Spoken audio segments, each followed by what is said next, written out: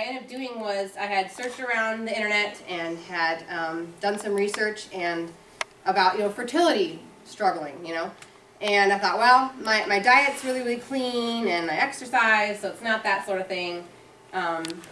What else could it be? Which then kind of led me down the are you ovulating road, which leads you down to what is your morning temperature.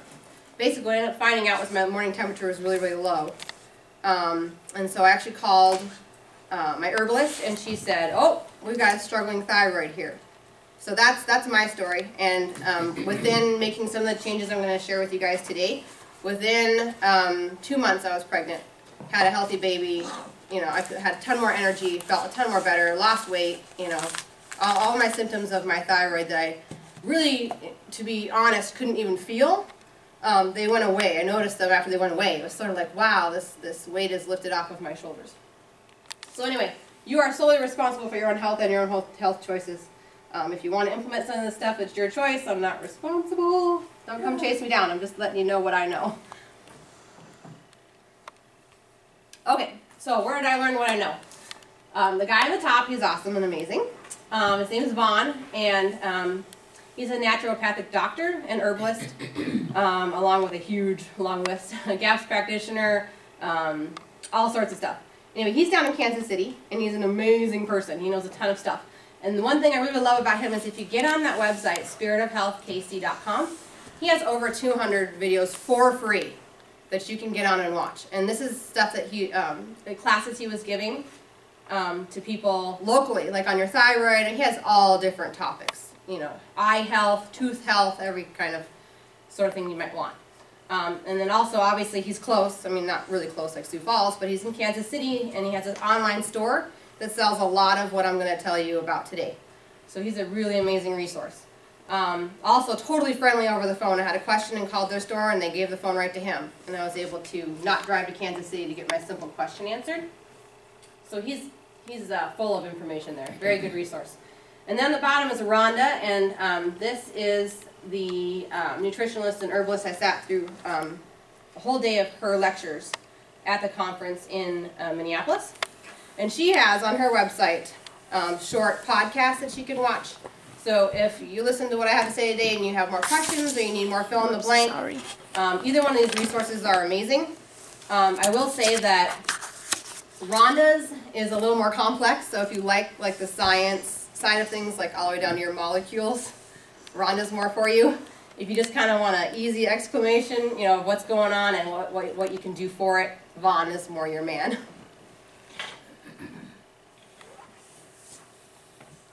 Okay, so this is the thyroid. I don't know, when I first started with my thyroid journey, I didn't even know where the thyroid was. I didn't even know I had one. I didn't even know anything. So anyway, this is your thyroid, just in case you don't know where it is. It's right at the base of your neck. The thyroid gland is the largest gland in the human body. The thyroid gland is butterfly shaped, as you can see. It's on the front of your neck, and it sets your entire metabolic rate in your entire body. It controls your weight, how you feel, if you feel sluggish or energetic, if you feel foggy or crisp with your thinking. It controls your weight. If you feel your mood, cheerful, blue. It basically controls everything, even all the way down to your cholesterol and your female hormones. When your thyroid's not functioning optimally, obviously you're going to feel dull, you're not going to feel good, you're going to feel a lack of energy, you're going to have fertility problems, that sort of thing. It all kind of links in, and I'll show you everything in your body is linked to your thyroid. It's pretty cool. Okay, so thyroid issues. The pictures on the right are both examples of what's called goiter. And just because you don't have a bulging neck does not mean that you don't have a thyroid issue. Goiter is basically what happens is the thyroid gland itself swells. It tries to get large to try and catch any iodine that is in your body. And so it swells up. And when I got online and looked for these pictures, there was some people, it's pretty drastic. I mean, just like, whoa, this huge mass on their neck. And their thyroid has swelled that large that it's just trying to grab anything and everything. Any sort of iodine in your bloodstream. It's just starving for iodine. Other signs are cold hands and feet, Unexplained weight gain would be with hypothyroid, which means a sluggish thyroid. Unexplained weight loss, if you're lucky. You have hyperthyroid, but that's only in less than 10% of the cases of thyroid issues. Repeated infections, something that just keeps coming back. Your immune system can't seem to battle it. Hair loss, thin nails, dry skin, muscle tension, monthly menstrual cycle irregularities, miscarriage, which was my case because in trying to conceive I actually did have a miscarriage. And that was one of the things that the herbalist said, whoa, wait a second, you know, we've got something off here. And that was kind of our little flag. A lot of other things can cause miscarriage too, but depression, low energy, constipation, foggy thinking, low body basal temperature, hormone imbalance, and then the goiter on the other side there.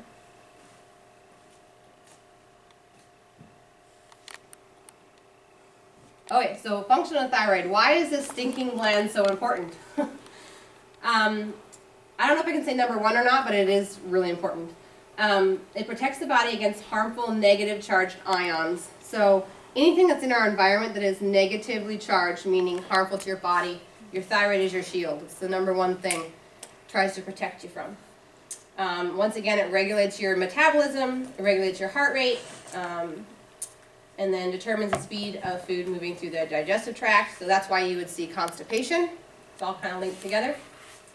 Regulates bone mineral density and overall bone density. So that's, once again, your fingernails and brittle bones, ones that are easy to break. Maintains energy levels, maintains normal body temperature, stimulates glucose uptake. So a lot of times people who have trouble with blood sugar can also be linked right back to the thyroid in some cases. Manages growth rate in children, so very important there. And then improves your cognition, so your thinking, which is why you would be foggy. Okay, so then this is the basic triangle that I found was absolutely amazing, and I wasn't presented it quite this way until I went to the conference. And that is, if you can just envision your body as a triangle, and if any of the three things on the points of the triangle are off, it totally changes the entire shape of the triangle. The reason why that's important is because you have your hypothalamus, which is in your brain. Both of these glands in the middle there of the triangle are both in your brain. And the hypothalamus receives messages from the rest of your body. And what ends up happening is it sends a signal down to your pituitary gland, which is basically right underneath it. You can kind of see it in that picture over there.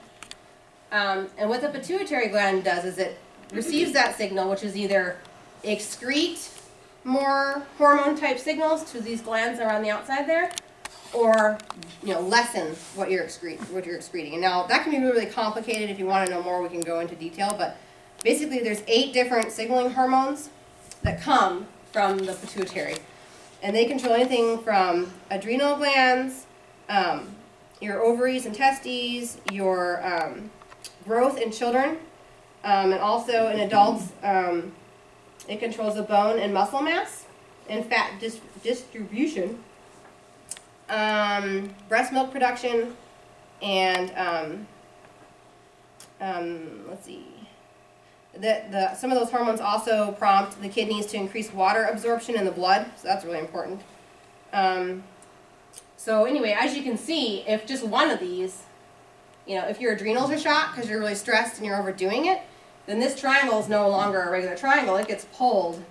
And then when your pituitary gland is sending out these signals, the adrenals aren't going to be here. If you redo this entire triangle, maybe it's up here, maybe it's down here. But this arrow is going to completely miss the adrenals. So technically, if you have adrenal issues, you probably have thyroid issues. And vice versa. All this sort of thing all links in together, which I thought was just amazing. I never knew this until the conference. And I never knew it was all linked together like that, So, but it's also kind of scary because if one thing's linked to the other, it's one big web. Okay, so the basic here. 6 pillars of thyroid health. Number 1 is diet. Number 2, iodine consumption. Number 3, gut health. Number 4, liver health. Number 5, avoidance of toxins. And number 6, adrenals. And we'll get into all those in more depth here.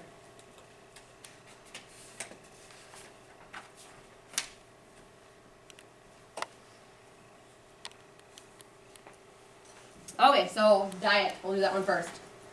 Foods that are harmful to your thyroid.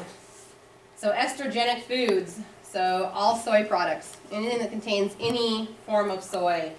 Big no-no. And the reason why is because those foods, the body reads them as a basically fake, I call it fake estrogen, but it's just going to swaying stuff way off. So just try to avoid soy products.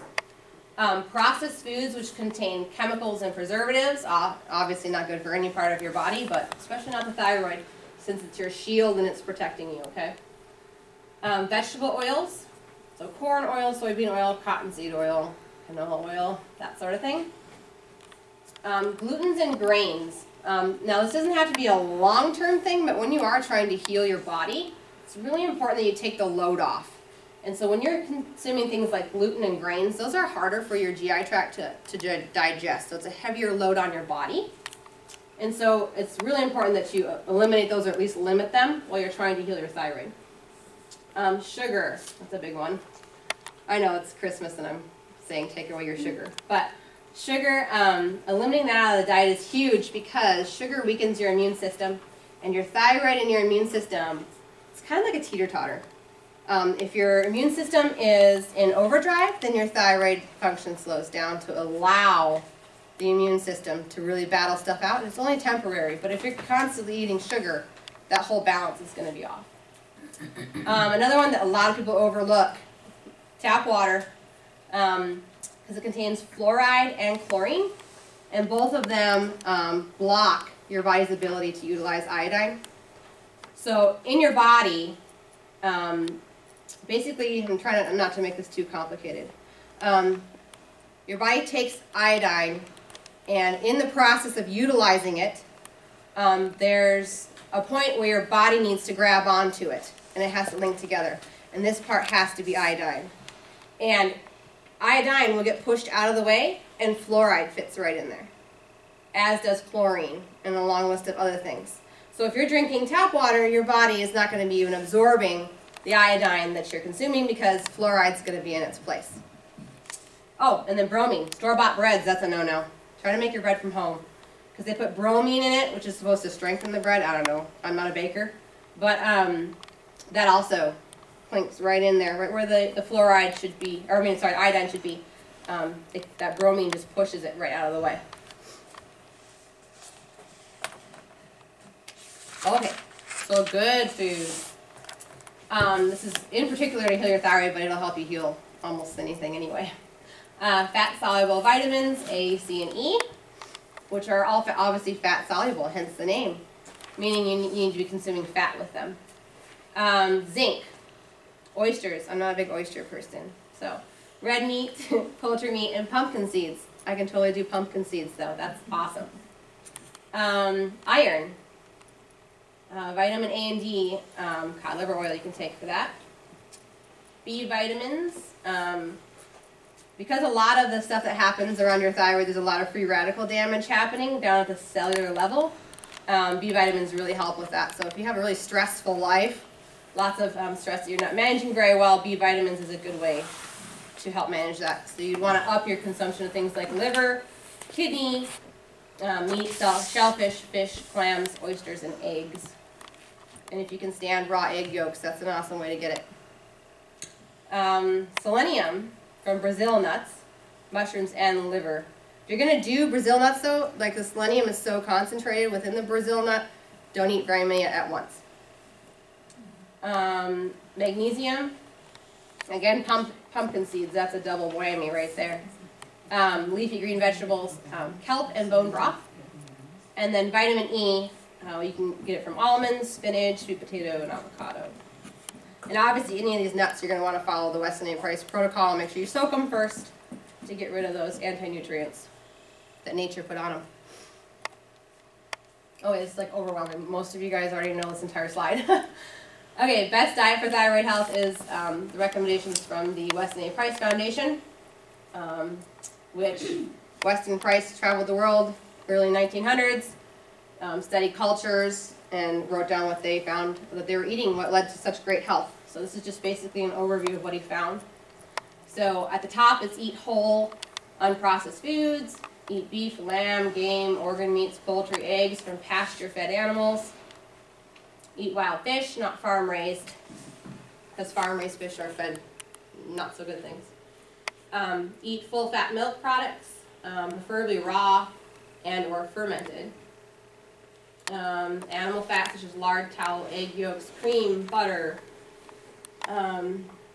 Use only traditional vegetable oils such as extra virgin olive oil, expeller pressed sesame oil, small amounts of expeller pressed flax oil, tropical oils, coconut oil, palm oil, and palm kernel oil.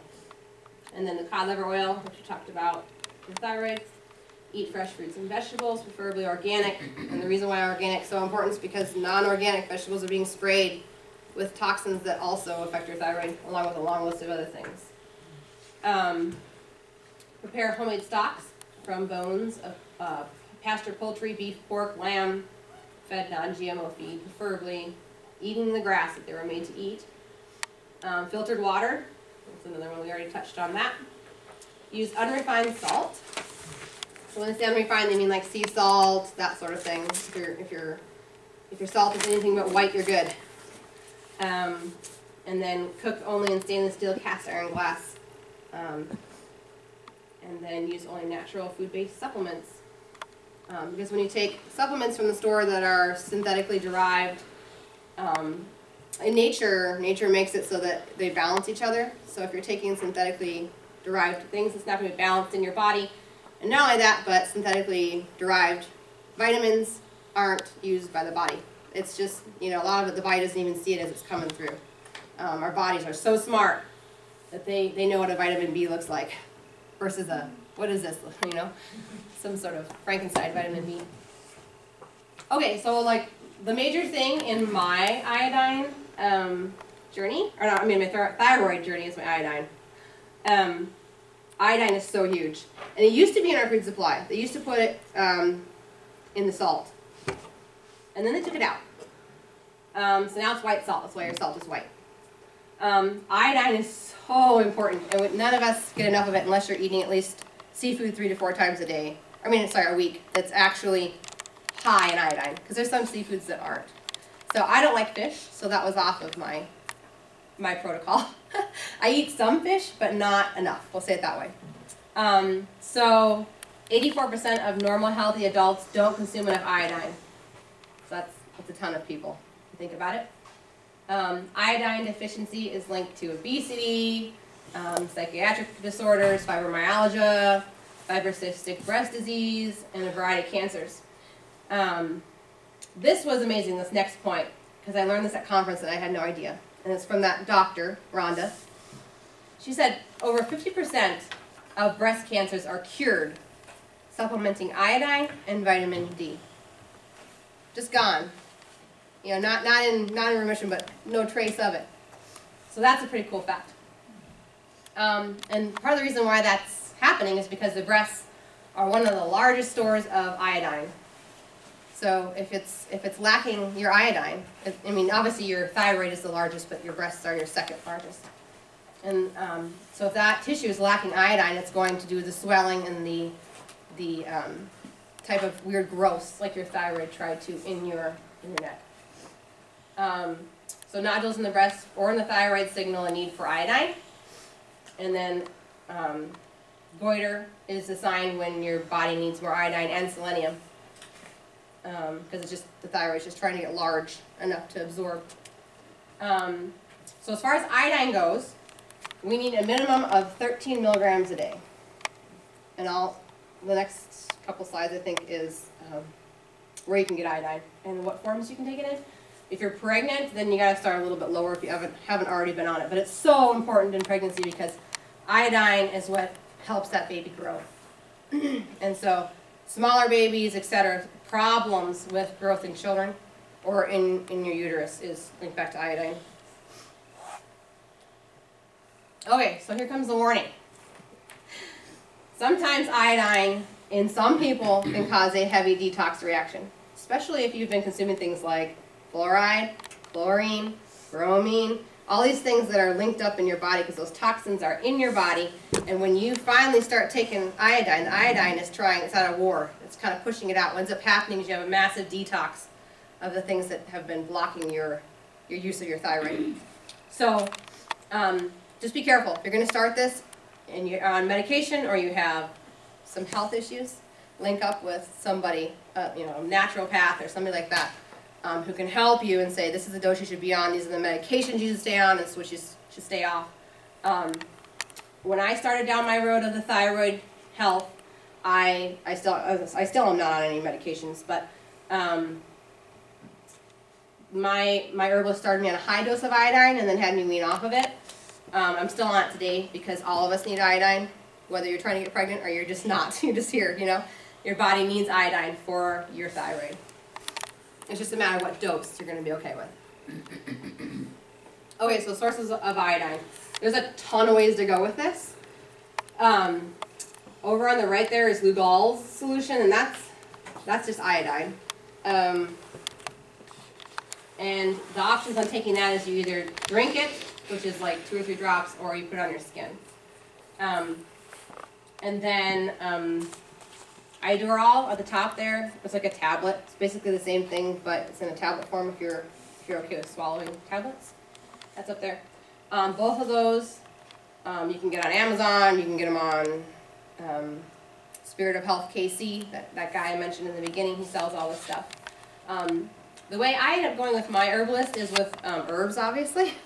And what it is it's found in nature. Iodine is found in nature in seaweeds. So the highest concentration of iodine in a seaweed is bladderwrack. And if you guys saw my video on making your own tincture, and if you didn't, I'll link it in a couple slides here. But you could do the same process. You would just buy your bladderwrack, you'd stick it, and just follow the directions in my video, and then the liquid you get off, that's your iodine. So not only is it iodine, but it also contains a whole bunch of minerals that you need while you're trying to process iodine. So that's why I kind of went with the seaweeds. It's because it's just a powerhouse altogether. I take kelp right now.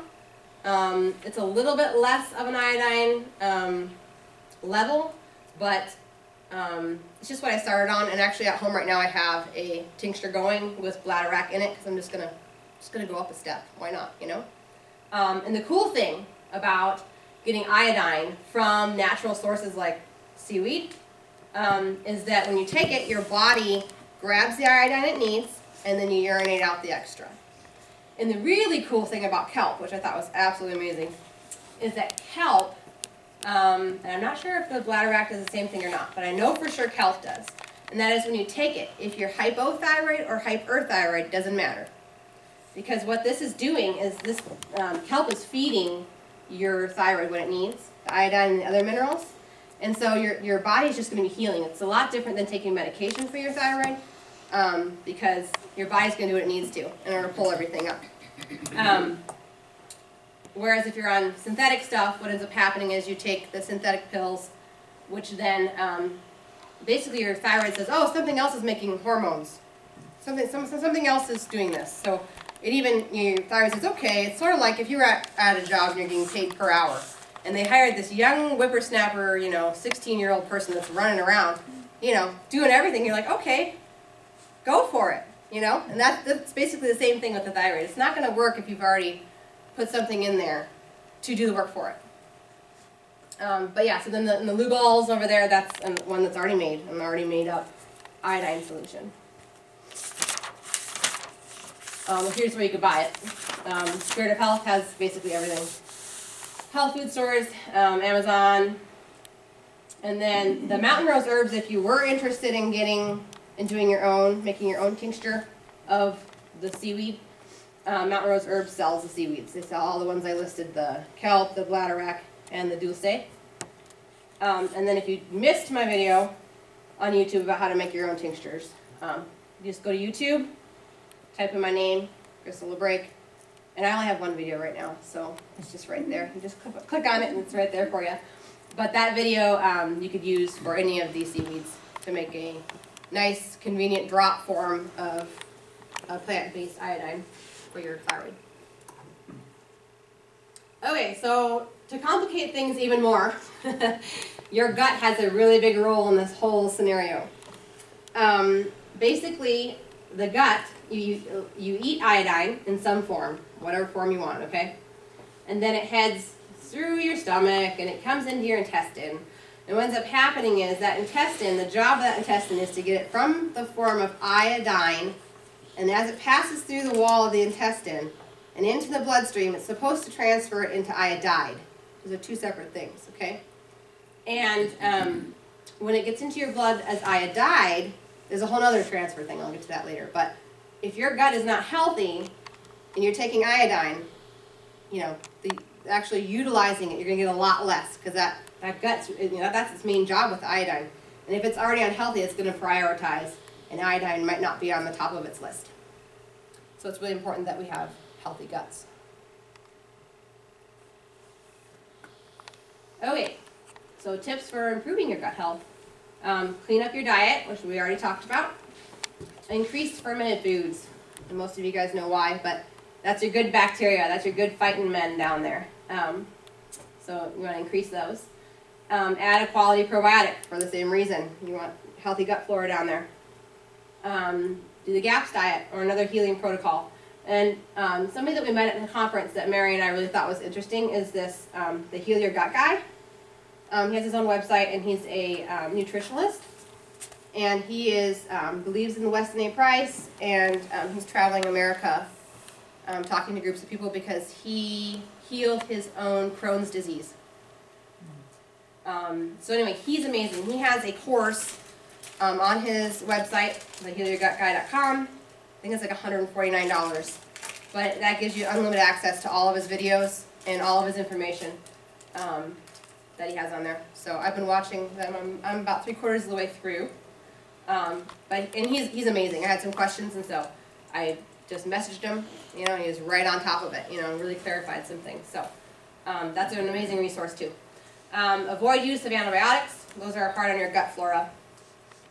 Even doctors these days, they introduce you an antibiotic, and some of them say, here, take a probiotic afterwards. The doctors even are starting to recognize that when we take antibiotics, totally messes with your gut flora. Reduce or eliminate sugar. You know, the bad guys feed off the sugar, and sugar in general is hard when it comes to that balancing between your immune system and your thyroid. And then reduce your stress. All of us have lots of that. Okay, so why is my liver so important? The liver's main job, here comes the next little puzzle piece, is it takes and it converts your unactive thyroid hormone into T3, which is your active form. Your body can't use the inactive form of the thyroid hormone. So if your liver is clogged and not doing so well, it's going to have a hard time converting T4 to T3. Another reason why your liver is amazing is because its main job is to cleanse and detox your whole entire body. When the liver detoxes, it has three main ways. Filters the blood, and it uses enzymes to break down chemicals. And the main thing about that is you really have to be careful. An enzyme is so hard for your body to make. Like, imagine you're building a building and it takes however long. And then you have this bad guy come in and knock it over, or you have to use it so much.